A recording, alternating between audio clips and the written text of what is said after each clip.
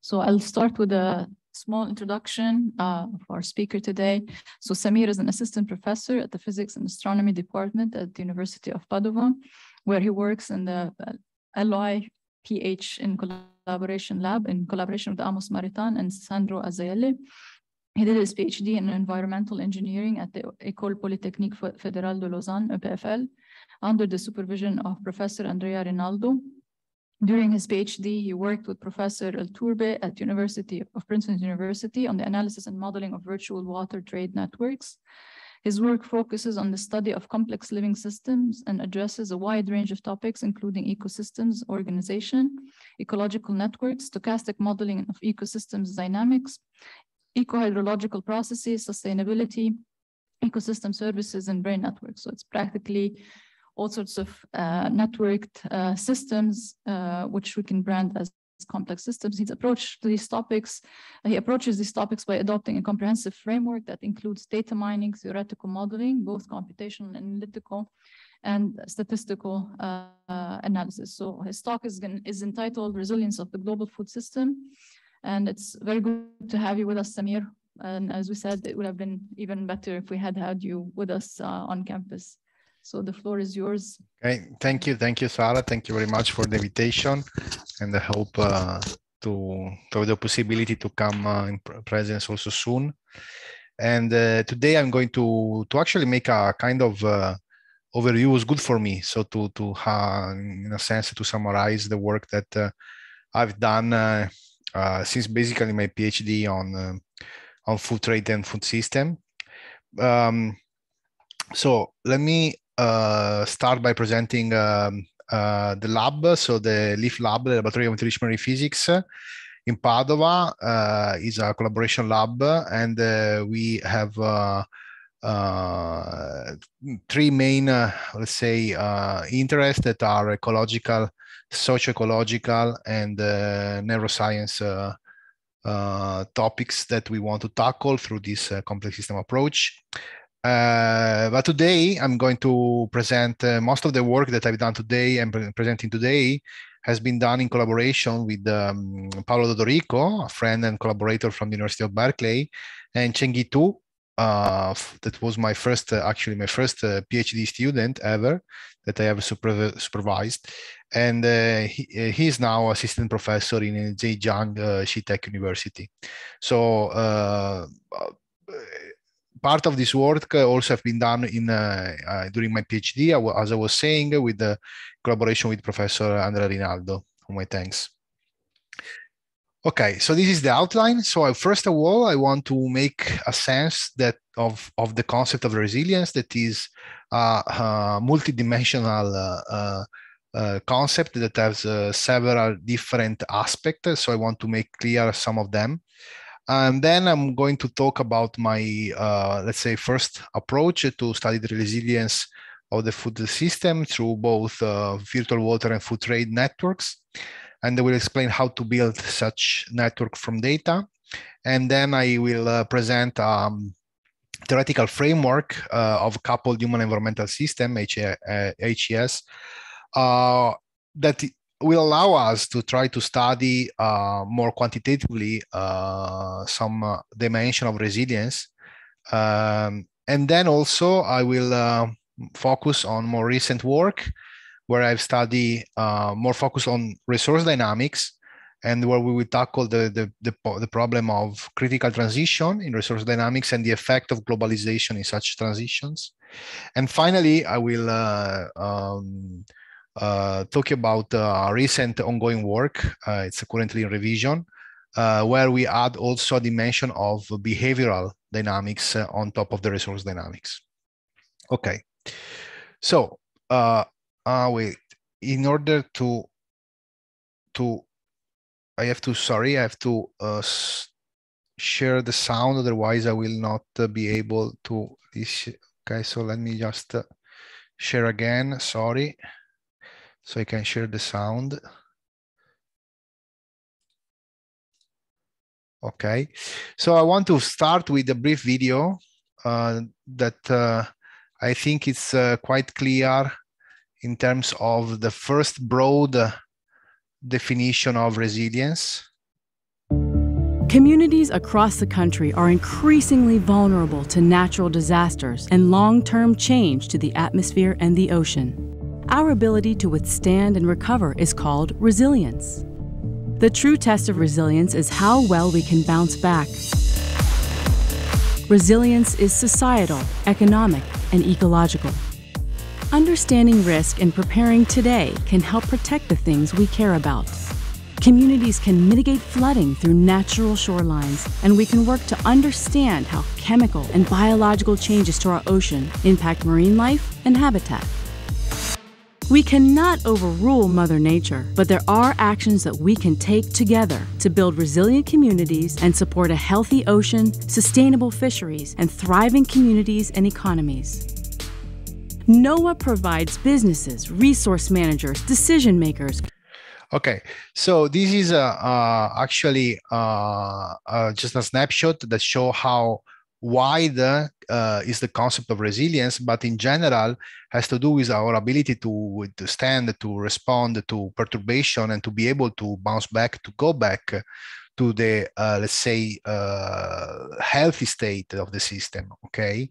And of course, this general concept can be applied in several different systems. And today, I'm starting focusing on the food trade system.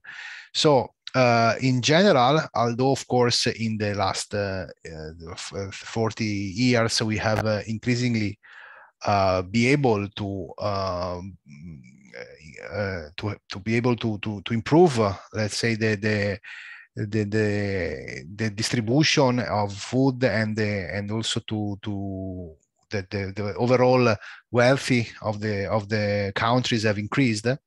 Nevertheless, quite alarmingly, in the last years, there is the global report on food crisis is showing that we have passed from an increase of nearly 40 millions of people that need food. So it's called the food insecure. That it's increase of 40 million people compared to previous high reached last year, basically. So this is a kind of alarming, and this is due to many different reasons. Of course, social instability and climate changes and different patterns in production of food. And on this respect, I want to also make clear that we have different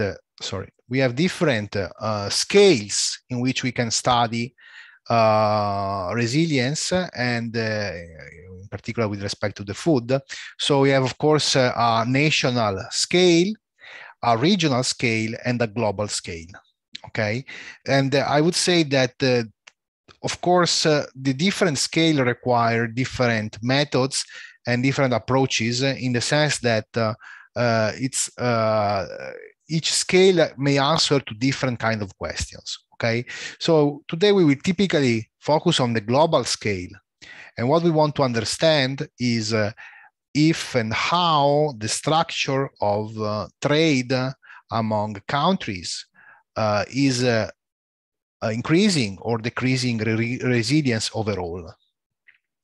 Resilience of what? Well, first of all, let me note, and this is the full reference, that we can have three main dimensions when we speak about food resilience. And the first one is socioeconomic resilience. That is an indicator, of course, can be quantified as an indicator. For example, the income of the 20th percentile per capita food expenditure. So this gives us a quantity of how much income is devoted to food. Then we have a biophysical capacity, that is, let's say, how much storage we have in our country, so unused fresh water or unused arable land resources, and so this is called the so-called yield gap. Okay, and so this is, of course, the larger it is, the larger is the storage, so what we call this biophysical capacity. And the third one is related to production. So in It basically gives us the production diversity is, of course, a measure of resilience. If we rely only on one type of food, we are much more fragile than if we have a very diverse production patterns and also different kind of calories produced. Okay, so these are the three main dimensions that can be considered in food, but in particular, what we will show is that we are interested to couple, let's say, the food patterns, the food trade and food production pattern to population dynamics, to demographic description of our countries, okay? So I will show you that this can be done with a simple population dynamics equation, namely the logistic equation. So we want to see is how the effect of food production and trade has an impact on demographic stability and growth. So which kind of data we can use to answer this kind of question? Well, there is the FAOStat database that is a very comprehensive open access database through which, especially at the country level, we can have data about food production, food trade, and populations, okay, but also different kind of data indicators as emission of agriculture, emission land use. And so through this data, one can retrieve in particular for each country, the food produced in each country and the food traded by each countries, okay. This can be represented in the top row. Here we have two countries, the country I and the country J, and TIJ is the export of country I to country of food of country I or to country J, while TJI is the import of country I of food of country J to country I. Now we can work with the food, but interestingly, we can also work with the so-called virtual water. Virtual water is a calculation basically that tells us how much water has been needed to produce a given amount of food. Okay, and this can be done through comprehensive global scale hydrological modeling. Okay, and now there are everywhere tables like this one where they tell you, look, for 500 grams of wheat, you need 650 liters of waters. To produce a stack of half a kilo, you need 7,000 liters of water, okay? So I will also show, so in part of my PhD, I also worked with the data, the food data translated in these virtual water units. That is, of course, of extraordinary interest because we know that water most commonly is the limited resource for food production and for demographic growth. So water is, of course, key in all of this. The problem to work with virtual water is that this complex global hydrological modeling give typically averages, and there is strong uncertainty that typically cannot be evaluated. So somehow it's nice to work with the virtual water data, but it's, let's say, more rigorous, less uncertain to work with food trade. So typically then at a certain point, we decided to work with food trade because we're, let's say, more safe in terms of data variation. I don't know what happened. Okay, can you see my screen? Yes. Can you hear me? Yes. Okay, great. Okay, so now let's go to see how we can, year by year, for each of the countries and for different type of commodities, build the so-called food trade network. And this can be done by actually looking at the export and import quantity for each country of the different types of food. And so we can extend the picture that I showed before And so not only we have 2 countries, but we can start to consider all global, all over worldwide countries, and builds the import-export of the food trades. And we will call this food trade network, okay? And so these, together with the data about food production in each country, give us a kind of complete view of the food available in each country through production and trade, okay? So typically, I always classify, and the colors also show something like that. 2 colors here, red and blue. Why? Well, because we can actually classify countries in overall exporter or overall importer of food. So we have countries that export more than what they import, and countries that import more than what they export.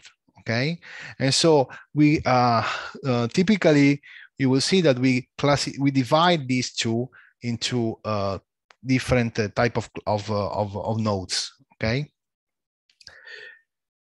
Now, just for those who are not familiar with the mathematics of network, so once we build from the data set this kind of object, we can translate this object into a table, or also called matrix, where each of the letters represent the countries, and then the value of this entry represent the amount of food that from C goes to F, okay?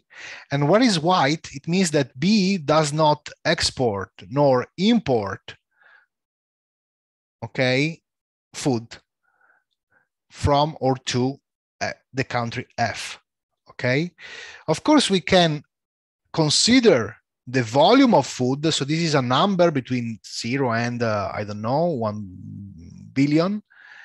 And this is called weighted adjacency matrix. Or we just can consider if there is or there is not the interaction, the trade between 2 countries. So this becomes a binary matrix, solely 1 or 0. And this is called the adjacency matrix, okay? So from these trade food networks, we can build weighted or non-weighted adjacency matrix. And these are the building block of our, let's say, calculation and models. Let's just start with data analysis. So there is no model here. We just have taken the data. We have built the networks, and the blue represent the net exporting countries.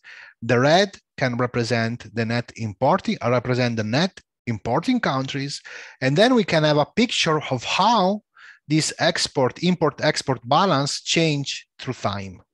For example, on the top, we can see these food trade networks in the 1986, while in 2010, we can see that the network is changed, and by eye, we can realize that there are much more arrows. That means that there are much more trade, right? And indeed, if we can look at the average number of links per node, also called the degree, that is a quantity that quantifies the number of trades on average, well, you can see that in time, it increases, right? So we have a kind of, this is actually, you can see this as a really, the quantification of the globalization of the food trade, right? So we really can see that we almost doubled in 25 years the amount of links in our network. And from this network, we can actually study different properties, the distribution of the different number of connections for each node, known as the degree distribution or weighted degree distribution. But also we can study pattern of interaction among nodes, such as the clustering, or such as the average nearest neighbors that tell us for a given node what is the average degree of the neighbors. Okay, I'm not going to focus. This is the full reference where we study this for the virtual water trade networks, but you can also see a reference where this has been done for the food trade networks. And all this we can do in time. Okay, so this is the nice analysis that we can do once we translate the table of the Faustat basically into network. Now I want to introduce a new concept that is the carrying capacity.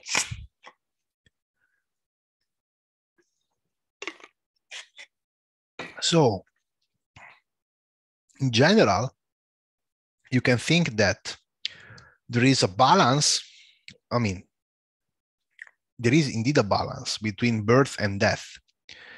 And this is true at the ecosystem level, but also it's true in our complex ecosystem that is the Earth and the humans, okay? And in general, when you model the population growth, you can think that there is a carrying capacity due to environmental factors and the resource availability, for which, let's say that is like a kind of the maximum value of population that can be sustained by the resources or by the environment, okay?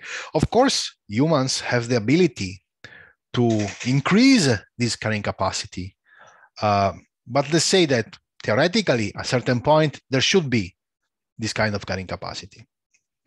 And as you can see, here, there have been many studies that have tried to quantify such kind of carrying capacity or planetary boundaries. Okay, so why I'm going to introduce the logistic and the carrying capacity? Because we can actually very easily use the data that I just showed you, the networks, to calculate the carrying capacity for each country. And in particular, the calculation is quite easy because we can think to do it like having the total. So let's focus first on a given country. And so this is local. So in a given countries, you can look at the food production. So you don't consider export or import, right?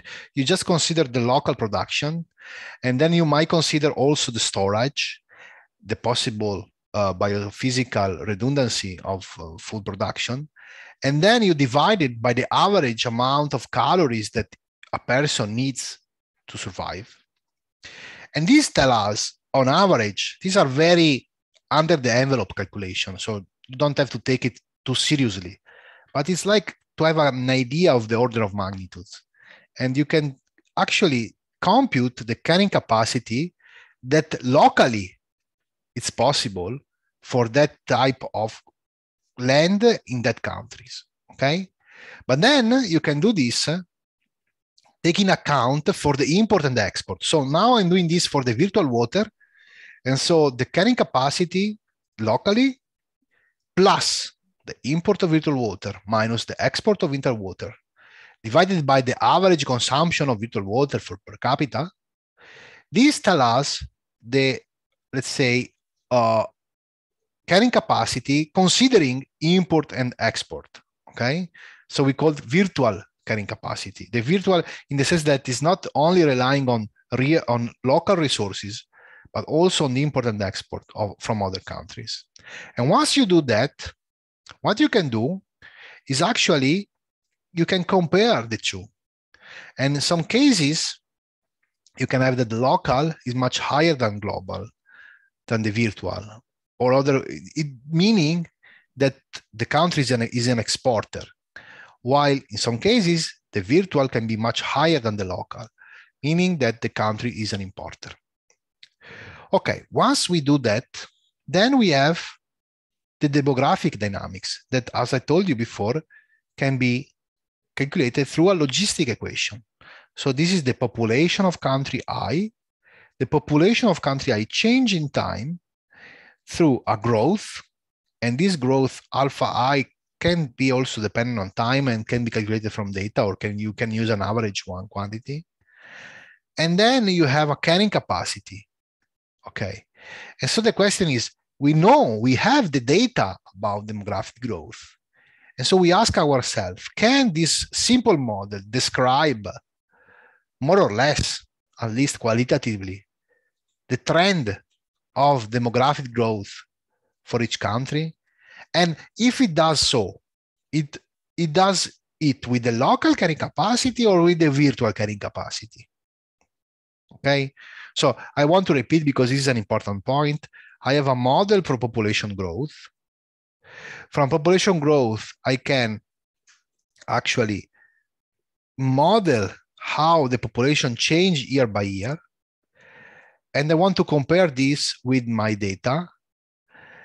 And I ask if the model can have two different behavior. One if I use the local carrying capacity, one if I use the virtual carrying capacity. So I ask the model in the two cases, how is compared with the data?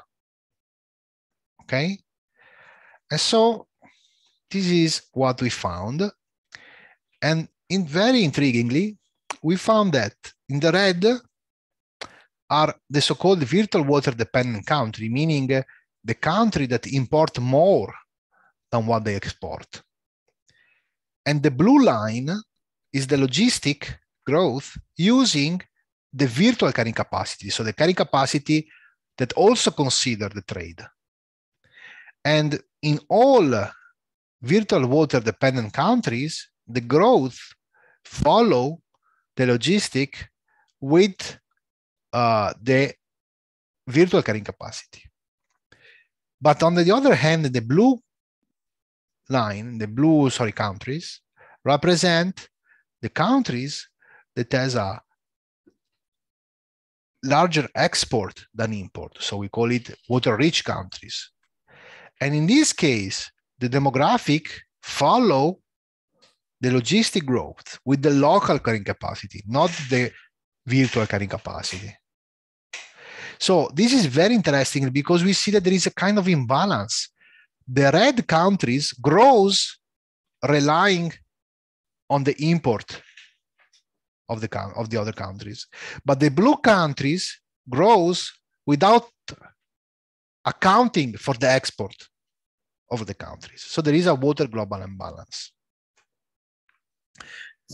And you can do the same exercises, but with the food. So similarly, you can take the food production, the average calorie per person, and you can build this, the local carrying capacity, or you can do this local carrying capacity plus the import minus the export divided by the average calorie consumption per person. And this is called the total carrying capacity. Again, you can see that, for example, in this case, we have that the total carrying capacity and the local carrying capacity might describe one more better than the other, let's say, the behavior of the demographic growth, okay?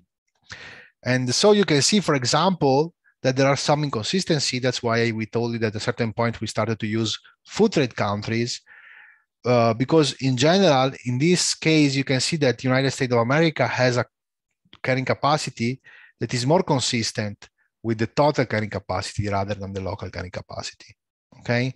Actually, in general, you can see that in all the cases, this total carrying capacity, the red line, is more closer to the data. So let's say that from one point of view, one can argue if the previous result, how much was, let's say, due also to some bias in the estimation of the total carrying capacity for the virtual water. From the other side, it's quite curious that there is a systematic error for which exporter grows following the local carrying capacity. Okay, and then you can do this systematically for the countries, and then you can actually divide the countries in all the world through different pattern, net exporter, net importer, no effect of trade, and food scarce region. And where, of course, net exporters are the one in which they grow following the red carrying capacity. The net importer is the other way around. The no effect of trade means that the global and the local carrying capacity is the same. And food scarce is when both carrying capacity, like in Liberia, are underestimating the actual growth of demographic of the countries, okay? All right, so now let's introduce some mathematics into the picture. So right now was just, yes, I also used the logistic model that is a very easy model, but I just used the model to make prediction of estimation of the population from the carrying capacity.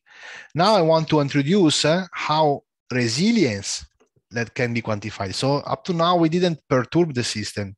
We didn't test its ability to bounce back as the beginning I defined the resilience. So now let's see how mathematically we can define resilience.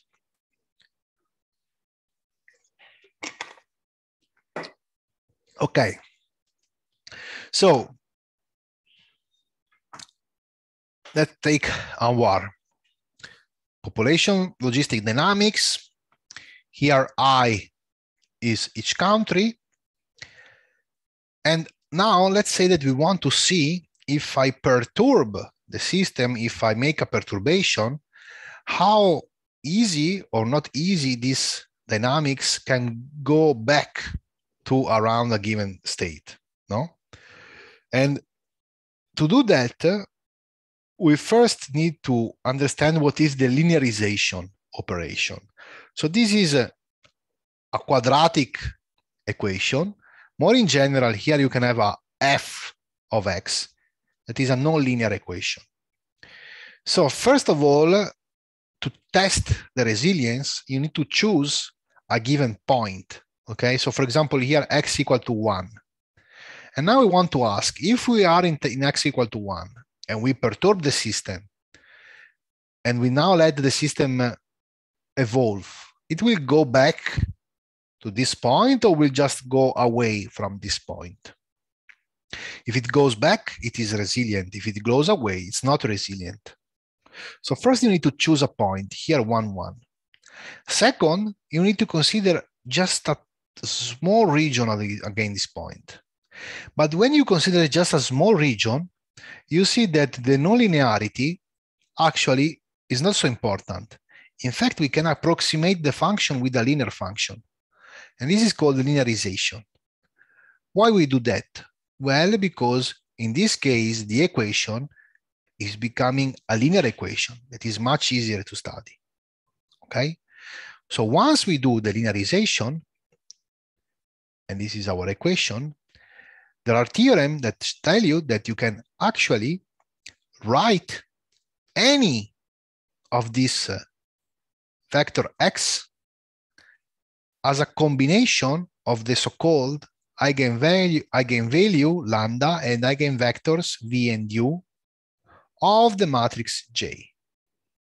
Now, of course, you need to know a little bit of linear algebra to understand this, the composition, but in the simplest way, you can think about if you have a vectors in the Euclidean space 1, 1, 1, you know that you can decompose that vector as the sum of 3 base vector 1, 0, 0, 0, 1, 0, and 0, 0, 1. Actually, you can do the same through these eigenvectors of the matrix J and the eigenvalues, okay?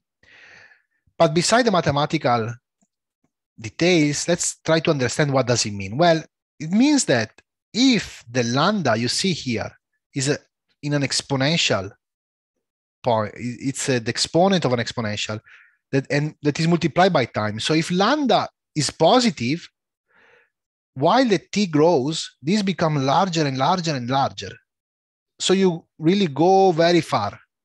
So this delta, that is the difference between the point 1, 1 in that case, and the difference once we have perturbed the system will increase, increase, increase. So the system will become unstable if lambda is positive.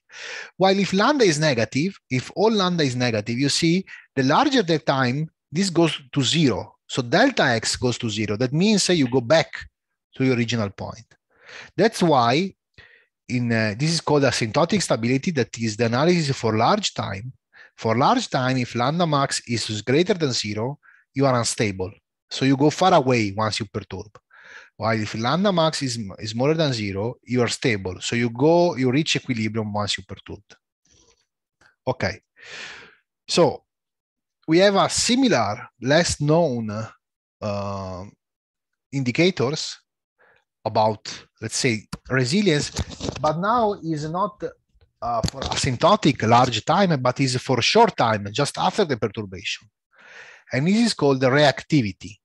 Okay, so reactivity, you see, is the behavior of your system very just after you perturb the system, if you perturb it time t equal to 0.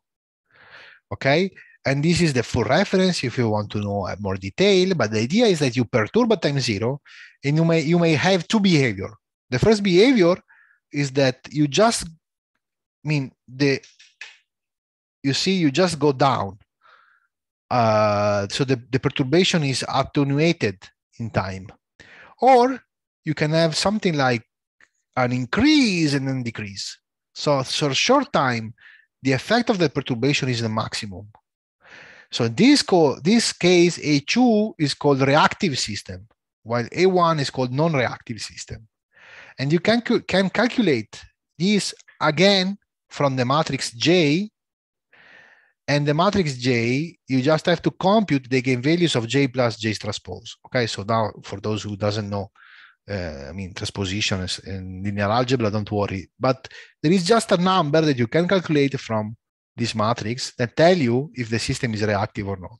So taken together, we have something that tells us for large time what the system is going to do, and something that tells us for small time what the system is going to do. So now the idea is that we want to apply this to the food trade countries.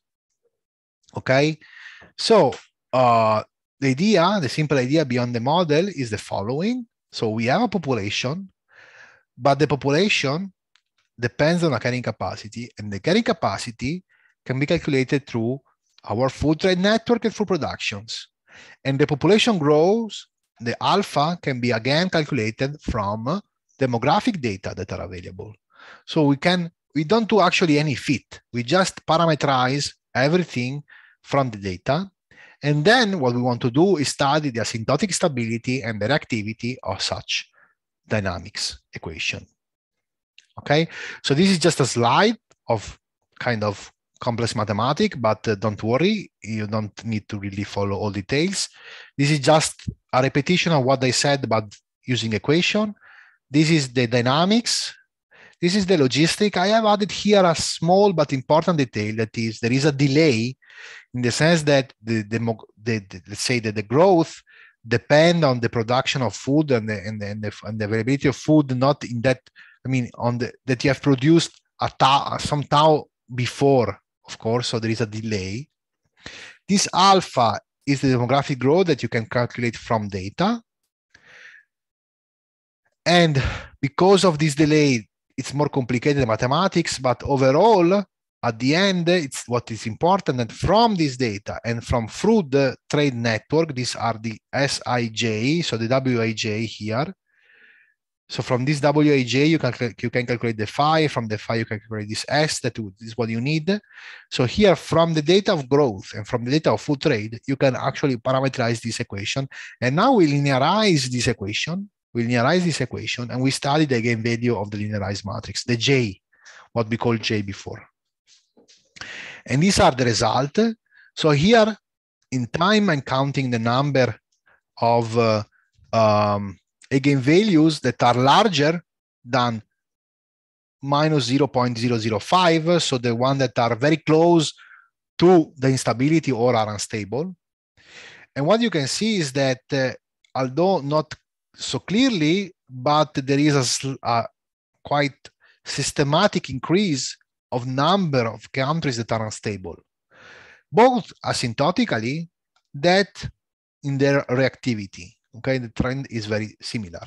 So again, in a different way, we found that the globalization decrease resilience. Okay. The second one, again, is that we can divide the countries in different groups, similarly as the one we have done with the carrying capacity. We can divide by most reactive countries, less reactive countries, country dependent, food trade country dependent.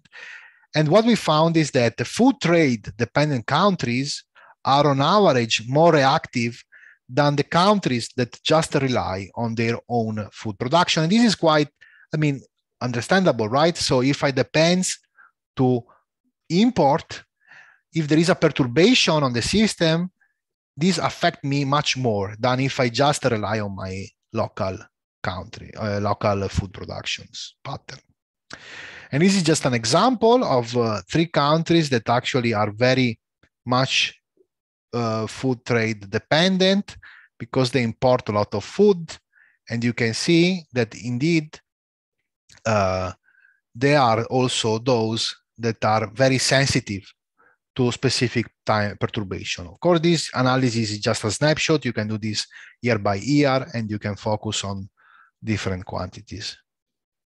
Okay, so the first conclusion that I want to make is that there is an existence of imbalance of food or virtual water trade pattern, and that demographic growth pattern in some countries at least are disconnected by resource balance globally. And the food or virtual water trade dependent countries are the most exposed to perturbation. Now, let's focus on the resource, and here we'll go just a little bit faster. First of all, there is an important effect that has been observed in real situation that is called critical transition. So this is the so-called collapse of the Atlantic cod stocks in the Grand Banks in Canada. And there was a whole business of companies here that were fishing cod. And this is the amount of fishing in tons. And you can see that during the 70, 80, there has been like a huge spike. And this huge spike then has been corresponded to a huge decrease. So here you see there is a huge variance. And after this, suddenly, there has been the collapse, global collapse of cod. And it's so true that right now, basically still, there is no cod fishing in that region of the Atlantic, and all companies have been failed, right? So this is a true effect. How can we model that? Well, you can model that as the fact that you have 2 kinds of stable equilibria. One that is the sustainable one, but then if you pass this kind of barrier, you end up in the extinction stable point. Okay, so this is what the kind of transition that we want to study from sustainable to unsustainable. But we want to do that in a system that is interconnected, because the codfish are not fished just by a single actor, a single user, but are fished by different users. And these users also can connect, can interact among each other. Okay. Okay, this can be again translated in a mathematical framework that is kind of similar. The demands follow the logistic equation. And this is how the code, in this case, the resource in specific, for example, in the example was the code growth. And the code grows through an ecological dynamics that is quite known to be a good candidate of dynamics to describe ecological system. It's called the Ali effect and with logistic growth. Of course, this is the natural growth evolution of the code, but then you have to take out and take in, of course, the import and the export, because I mean, you have that in each countries, you may have different places where you can fish the code. Okay, so of course, these users are also connected. Maybe an even easier example is through, again, food trade. So each country has some resources, and you can grow these resources, but you can take your resources and export to another country, or you can take the resources from blue and import. Okay, so again, this is the kind of similar dynamics that we have studied, but with this Ali effect. Okay, now let me just focus a little bit on the term by term, but it's just go faster. Here is, you have the consumption of the node, the growth, these are the effects that I just told. And then here is the resource outflow and the resource inflow. Okay, so this is very similar as before. And of course, the network, again, the connection pattern tell us about the globalization of this system. Okay, now I just have another technical slide for those who have more interest in the technicalities, but this is just the idea that in this, okay, this is a kind of complex dynamical system because you have S units that are interacting, and this picture here of one state and another is very simple in one dimension, but in more dimension, it's quite complicated to study and understand this, at least analytically, but also numerically, actually. And so we used a mean field approximation approach that from this multidimensional system that you can see may have very complex transition, you can actually write on a 1D effective equation. And so basically in this way, from the system of S coupled equation, we end up with just one effective equation. Okay, so now I don't have the time to go into all details, but if you are interested, you can ask me later. Once we have this one effective equation, we can actually study this transition between sustainable and unsustainable. And what we found is that indeed there is one important parameters that we call the network heterogeneity. That is how much basically the in degree and the out degree are balanced. So if the distribution of the in degree is quite similar to the distribution of the out degree, we call this homogeneous network. While if the distribution of the in degree is very different from the distribution of the out degree, then we call heterogeneous network. And this heterogeneity parameter is our control parameters. Okay. Okay, and then, okay, this is for those who know dynamical system, it's quite easy to read. So here you see why it's called control parameter. It's called control parameters because it determines the state of the system. If eta is very large here, you can see that the only equilibrium is the sustainable equilibrium A. While if eta is very small, then the stable equilibrium is the so-called B. So this is the extinction. And there is a point in which these two transitions occur that is called critical point.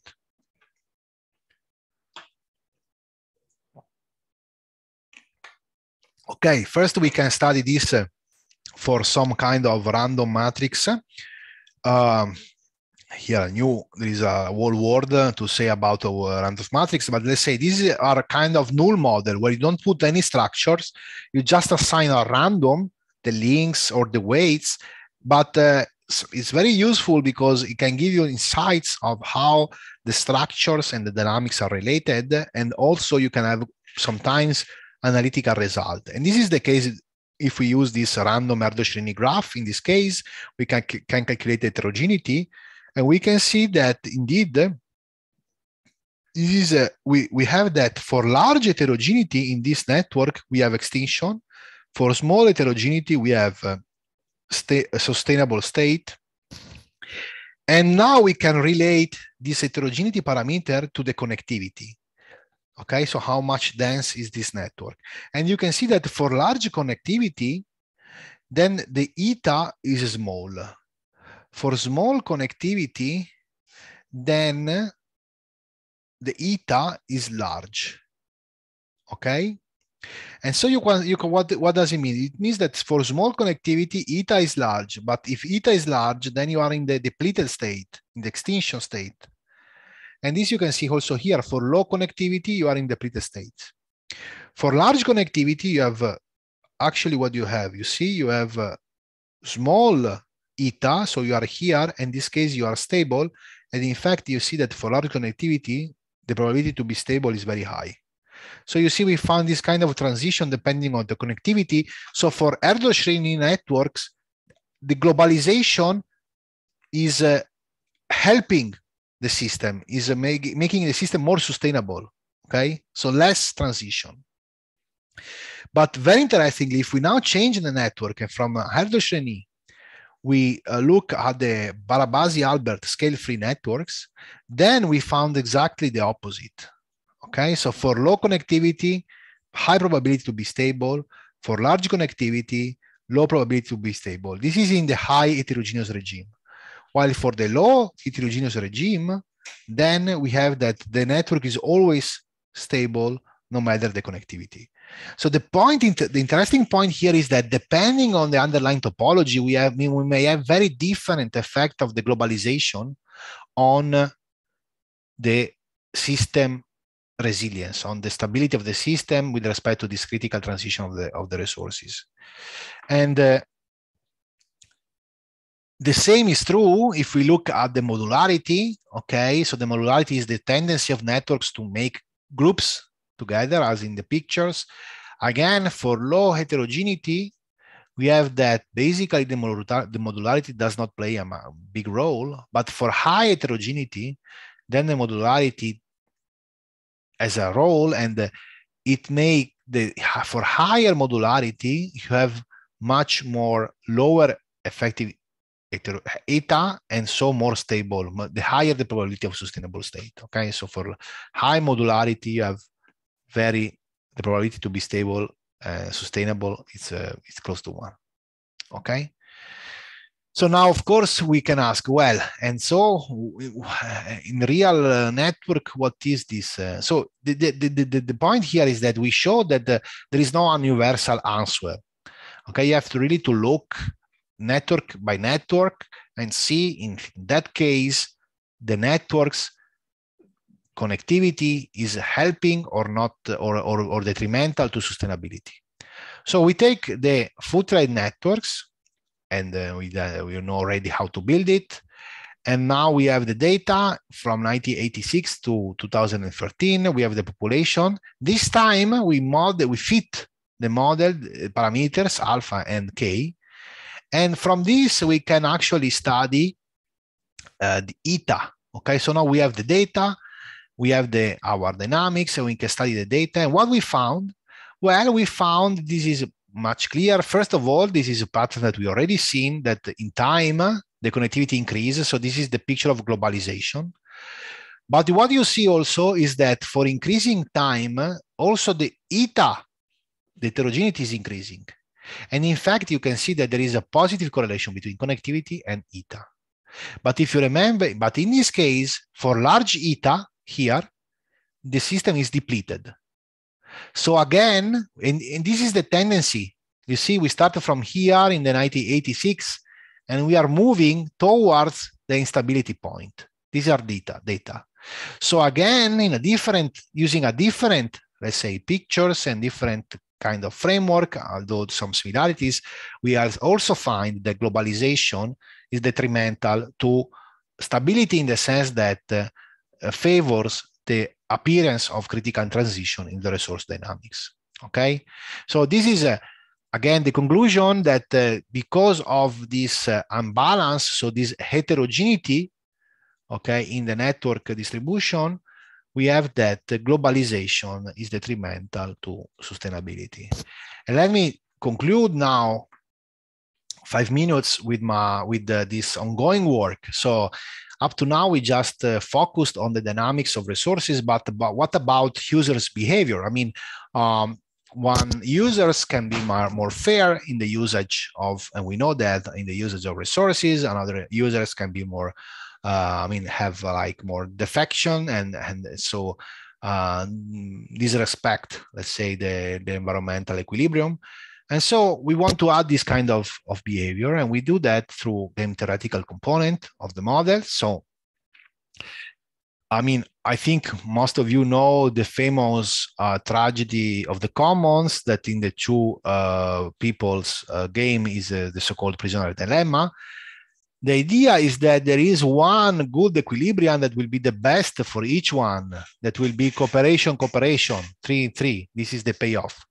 But actually, because this is not the dominant strategy, meaning if one cooperate and the other defect, the who defect gain more. At the end, both player defect, and so the equilibrium, the final equilibrium, is an equilibrium that is less convenient for the two players, but this is the stable one. Okay, and one can generalize this two game with the n game, and in continuous limit, you can end up with the replicator equation, where x here tell us the fraction of cooperators typically that you have in the system, and the change between cooperation or defection depends on the payoff, on the reward of your neighbors. Okay, So now if we combine, just a word about the tragedy of the, about what has this tragedy of the common is something that we observe, okay? So this is typically are resources that are not excludable, so that you cannot actually limit the access to few users, and also are public, okay? And this is has these two combination lead to easy overexploitation, okay, of the resources. And again, the scale here is important. We have a global and a community scale. In this last part, ongoing work, we are focusing on more local scale, okay? So not global, but local scale, okay? Farmers, village that have to use a resource or something like that. And our work was inspired by the work from Armstrong, that was a Nobel Prizes, that was claiming that if you have shared goals in communities, there is a self-organized sustainable behavior without the needs of centralized control that most of the time result also in corruption and so in defection, even if it is centralized. The framework, I think now you are quite familiar, is our logistic, but now we have also an equation for the fraction of people that cooperates. What does it mean, cooperator or cheaters in this respect? It means that if you are a cooperators, you fish just the right amount of fish so that they will be sustainable. While if you are cheaters, you fish more. Okay, so if the ED or EC is the extraction rate, ED is always larger than EC. Okay, and T would be the sustainable extraction rate. So if you extract smaller than T or larger than T, you are cheaters or cooperators. Okay, and these are the two equations. Now we have our equation, but also with the behavior of cooperation. And what we did is to put online a platform that we call systemic sustainability game, where each of the player has to play this game. So there is the resource that is logistic growth, and you have to decide how many fish you have to fish. If you cooperate, you fish the right amount. If you defect, you fish more. But at the end of the game, you are paid in real dollars, depending on the number of fish that you fished, okay? And we did, so this is basically the framework, but we play two versions of the game. The first game, we just pay each player depending on the total number of fish, so the total extraction of the resources during the game. While in game two, we divide all the players in two groups. And then we say, okay, we will pay only the players that belong to the group that have overall and during the whole game, the highest total payoff. So we push shared goals among players in the second game.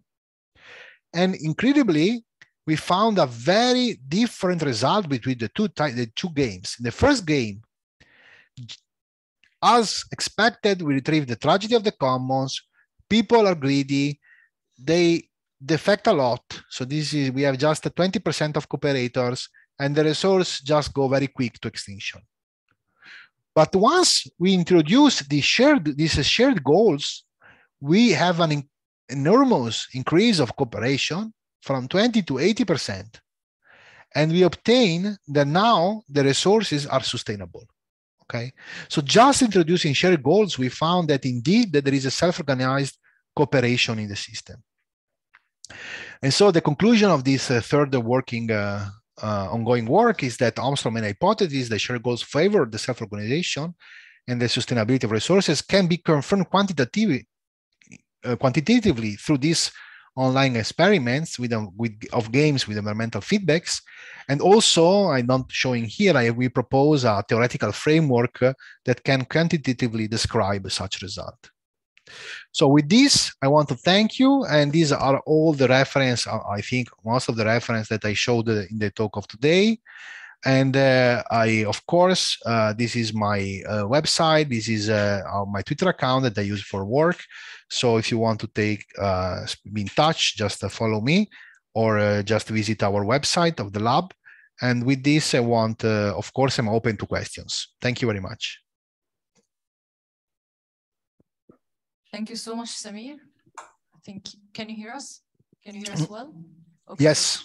So I'll invite the audience who's with us on Zoom to either raise their hands or write their questions in the chat, and I'll start with the audience in the auditorium. Someone has questions. Yes, Rua.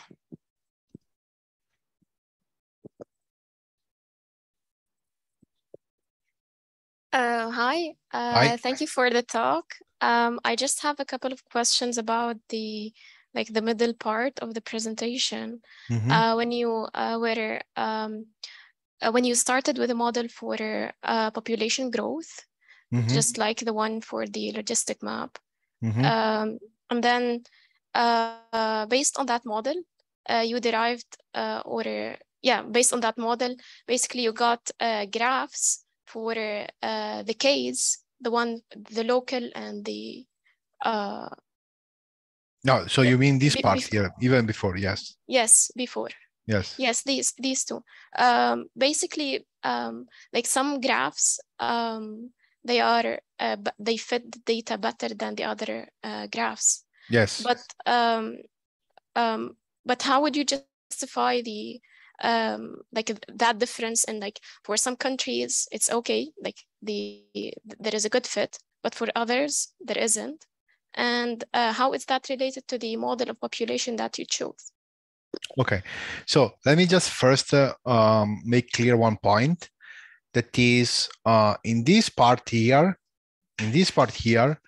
I'm using the model, okay? While in this part, I'm just comparing basically the carrying capacities with the demographic growth, okay? So here there is no model and there is no fit actually. So I'm taking basically K as the import of the food from the data minus the export from the food from the data. Then I'm taking the food production, K local here, and then I'm dividing everything by the average use per capita of calories. And this is really something really, really bad. I mean, this is really like a back on the envelope calculation from physicists. So you don't really expect to get the real thing, okay? This is really like a way to get insight of the order of magnitude, okay? And yet, what is interesting is that even with this very simple and crude and averaged calculation, you get something that is not completely crazy, right? So you get something that actually the total carrying capacity is, I mean, it's something close, I mean, to the data. Sometimes is larger, sometimes is smaller, and this can be this can be somehow interpreted to the fact that this is a kind of null model, and in this case, Burundi, there is more population than the food that you actually expect, right? While, for example, in Thailand, there is a population that is slightly smaller than what basically can be sustained. But I would say that this is just an interpretation. The truth is that I think that this is very interesting in the sense that with really a back of the envelope calculation without any fitting, you are getting kind of the same order of magnitudes of what you actually measure in the data, in the demographic data. Okay, so this is more about make sense of the numbers rather than fitting. Okay, this is instead more a fitting things. Okay, and indeed you can see that in fact here it's much more better in a sense. Okay.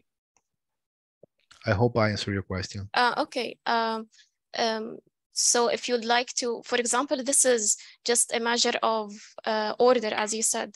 So for example, if you change something in the initial model that you started with, how would you, I mean, like for me, it seems that like more than one model would give you the same order, or because like there is not like very clear way to see if this is like a good model or not, because like you're just fitting an order or yeah, but this is not a model. That's I'm trying to repeat, this is not a model. This is just okay, you can say on average, how much do you eat? You eat 1,800 calories, okay? I mean, whatever it is. Then you take, okay, then I look how much food is produced. Then I just take the import, then I took out the export, and then I just divide this number by the average. So this is not a model, right? This is just a calculation, a rough estimate, a kind of Fermi calculation to understand how much population do you expect, okay? While, okay, so this is not a model. This is just a calculation. This is a model, okay? The model, this is a model. Okay, here you are saying that populations grow exponentially and then there is a carrying capacity, okay? And then you can fit these two parameters or one of the two parameters on the data, okay? And then doing so, you can actually find something that is good or not good to the data. Of course, you are right. Is this the only model that can fit the data? No. I mean, of course, there is. This is always like that. I mean, you may have different models that fit quite good the data. You have two ways. Then you can do like statistical analysis to decide which the model is the best one. But this is not really our aim, right? This is not the aim to make a prediction about future population or something like that. So in this sense, we are just using the very simplest model, in a sense, to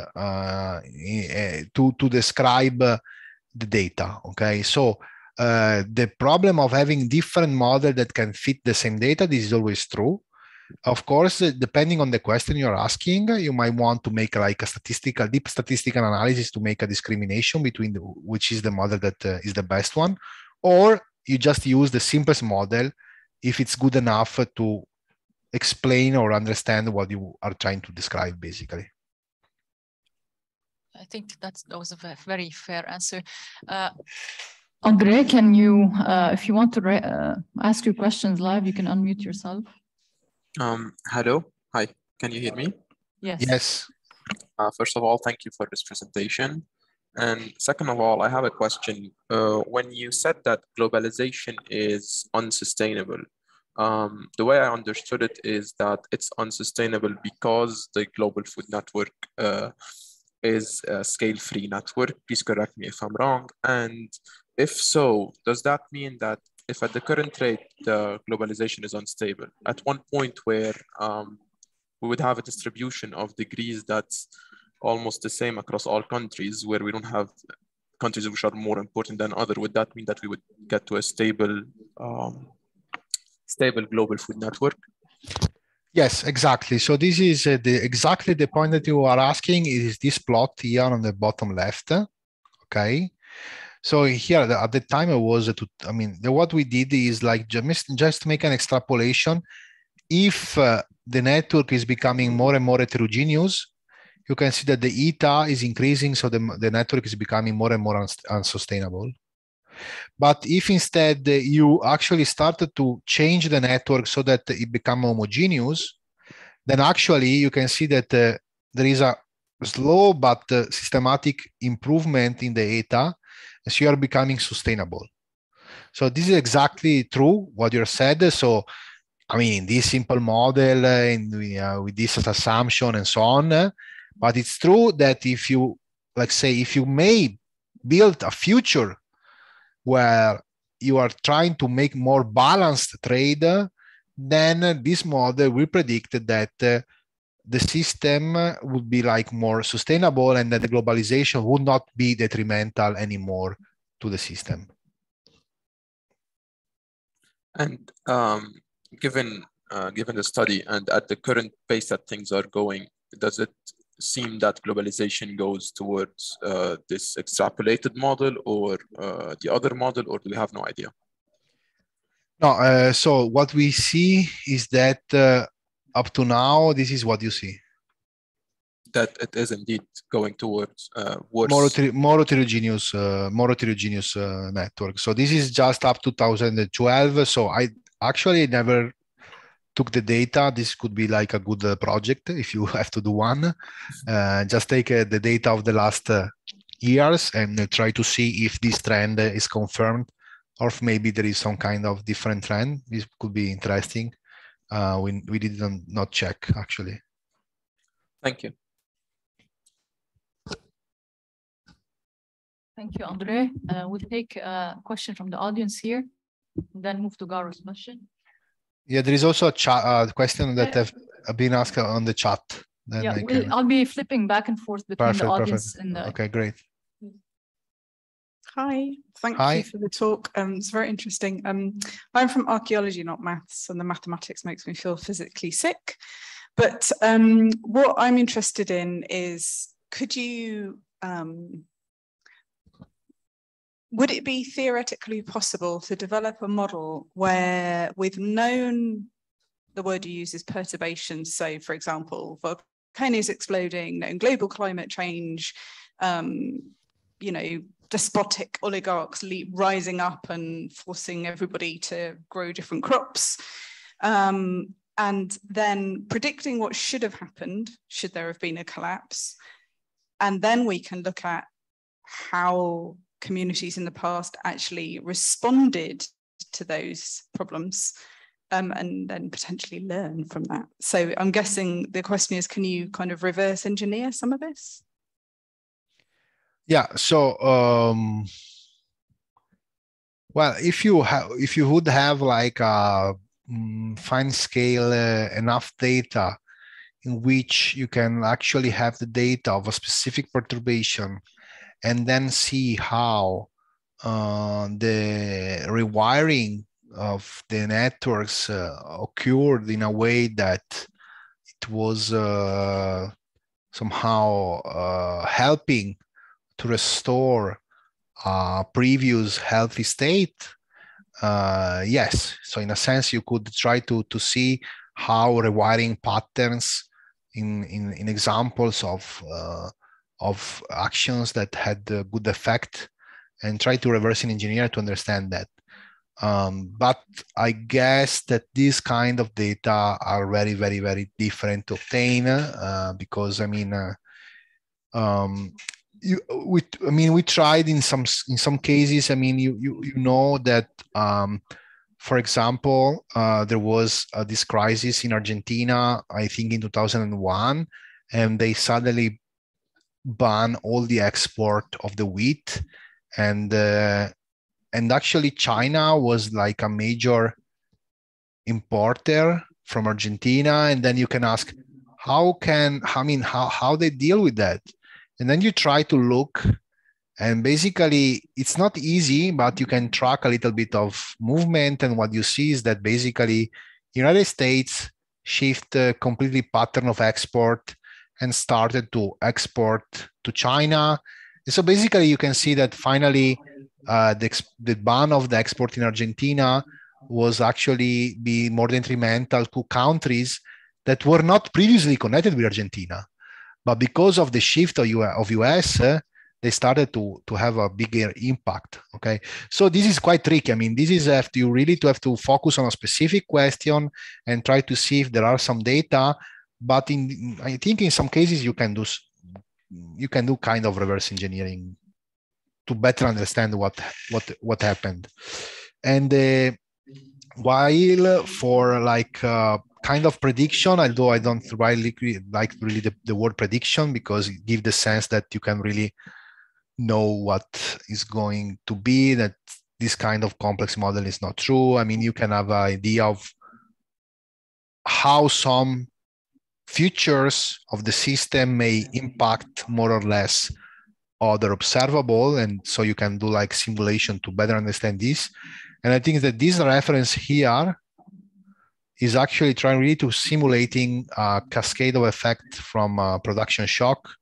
And so in this case here, we really try to follow a kind of simulated perturbation through the system.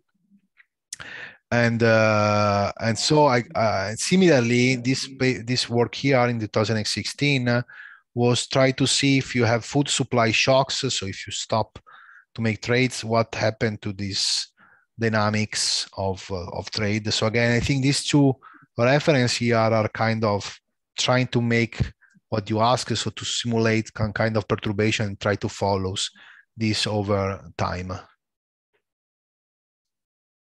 Thank you.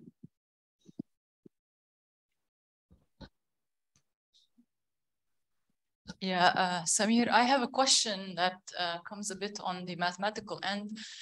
So you had to go to a logistic equation and linearize for you to get an understanding of stability. Though you had the network as a whole to explore and do some topological measures on, you know, the nodes with high betweenness, the nodes which are less central, which would have given you also an idea on a different, probably a different measure on this reactivity or eigenvalue of the Jacobian of this logistic equation. Have you done this alternative approach of looking at the topological measures of the network rather than having to fit the growth model and looking at Jacobian and linearize? No, we actually never looked at the directly on measurements of resilience of the foot rate, like for example, removing nodes or removing link directly on the interaction networks. We didn't went through that kind of approach. But would you think that they're probably lead to the same results, like looking at betweenness centrality of some, because somehow some of the identities of the, let's say, less resilient are embedded in their centrality measure, right? It's, I mean, this is maybe for a dynamics that is as simple as the logistic equation, yes.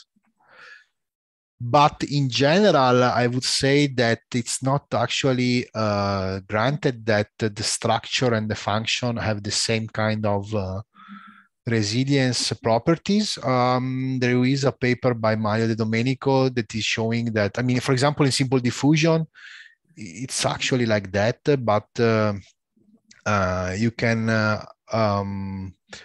actually think about dynamics that are highly nonlinear. So in that cases, I mean, also the linearization leads to a quite different networks with respect to the input network, to the interaction networks. But with this simple logistic equation, I would say that I expect that, yes, to find quite good correlation between structure and function, let's say. Yeah, I mean, and it can be carried out by students if they're interested. I think just to look at the trade network and, you know, look at betweenness and try to map them out to the logistic equation results. Yeah, also try to remove nodes from the structure and see how fragile it is. Yeah, so like cascading failures or whatnot. Yes, things like that. We have a question from the audience on Zoom by Garo. So he's thanking you for the presentation. And he's asking if you could mention examples of the perturbation you mentioned that can disturb food systems. Are they quantified in similar ways to the resilience of the system? Oh, okay. So in general, the perturbation while you study asymptotic resilience or reactivity are completely general. So the only things that you say is that you have X, that is your population time T, and then you just perturb X and you go X plus delta X or minus delta X. You can also do this on the model parameters. This is something that also we didn't do actually, by perturbing, for example, the parameter of the model, for example, the full production, and that would lead to another kind of stability called the structural stability, and it's also something that we didn't actually study. But in general, yes, these two papers that I mentioned here, Heslin et al. And Marchand et al. Here we actually really mimic some kind of realistic kind of perturbation. And then we try to actually really follow the perturbation and quantify the resilience on the full system. So probably here, for example, the shock is on the supply. So how much export and production. And here is, how much export, and here the shock is about production. So because of, I mean, like spreading of fire, or for example, now, you know, from the wheat problem in Ukraine, you can mimic like kind of, for example, it's known that the Arab Spring was actually ignited by increases of price for bread that was related to a season of extraordinary fire season in Russia and Kazakhstan, for example. So yes, you can actually really mimic this kind of event and try to see what happened in the network through simulation. Thank you. We have another question from the audience. Thank you. I just have a couple of questions. The first has to do with the local carrying capacity. If you can go back and explain how you quantify that, I'm not sure if I missed it. And the other has to do with identifying equilibrium states. If we can, instead of looking at the eigenvalues of the matrix J, if we can look at the detailed balance equation of containing the carrying capacity. Okay, so the carrying capacity calculation is very simple. Just you look at the production of food in a given country, and then you look how much import in that country, and then you look how much export. So the food the production plus the import minus export is the overall food that is available in that country. And then you divide by the average calories per person that is used. And so you have, you just have an amount of food that you can translate in calories, depending on the commodity. You divide it by the average calorie per person, and this gives you a number. And this number is just a back envelope calculation to quantify the number of population that can be sustained with that production and trade pattern, okay? So in other terms, you just you say, okay, how much food there is, you do production plus export plus import minus export, and then you say how many people can eat with that food. That's the basic idea, okay? About the, I didn't get, not sure I get, you're saying you have the balance equation. And what you're asking, if from this balance equation. Yes, if you can use it to identify equilibrium states instead of just looking at the eigenvalues. No, basically, no. You need this balance equation to actually calculate the eigenvalues, because you need to solve the equation.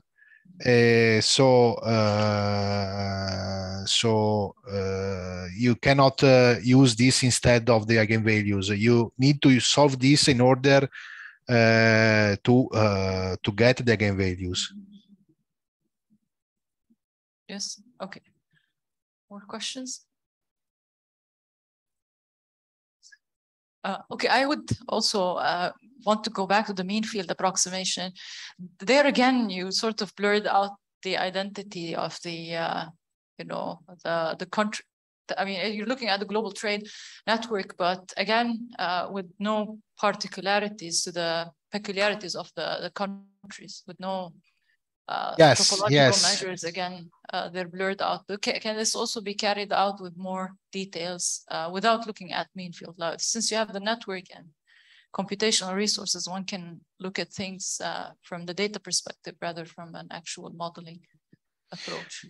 Yes, let's say that the point is that if you want to estimate the critical transition for a multidimensional system, you see that there is a the situation also numerically, it depends on many aspects, and so it's not easy to quantify this in the multidimensional perspective. We have also worked with we have an iScience where we generalize this kind of mean field approximation. Let's say that in this case we were interested to have just one equation in order to really characterize things, in order to have a compact. The problem is that if you have the multidimensional system, then you may have really a lot of things that matter. So basically, the idea is it was really to determine the key property of the network. So so basically here, why we applied this mean field was to really try to understand what was the control parameters of the transition. And what we we think we have understood is that for example, it's not really important. I mean, two things I think we have understood that the kind of a relation between connectivity and sustainability depends on the network structure. So depending on different network, you may have different relation. And the second thing we have understood is that the heterogeneity of the network is really the key driver of sustainability. Yeah. So once you have understood this, yes, of course, if you are specifically interested in a specific system and you have all the details, and then you can try to make simulations and do this in a like more refined way. But through simulations would have been very difficult to get this kind of synthetic and concentrated results on the sustainability. Yeah, I guess that was fair. I think if we have no more questions from the crowd on Zoom, let me just double check if someone had raised their hands and I've missed it. Okay, thank you very much. Maybe not at the end, and I guess no more questions from the audience in the auditorium. So this might bring our talk to an end, and please help me in thanking Professor Suweis in this beautiful talk and walkthrough. Thank you very much. Hopefully we'd have him on campus in some upcoming talks and upcoming events. Thank you very much. Thank you so much. Thank you. Bye-bye. Bye-bye.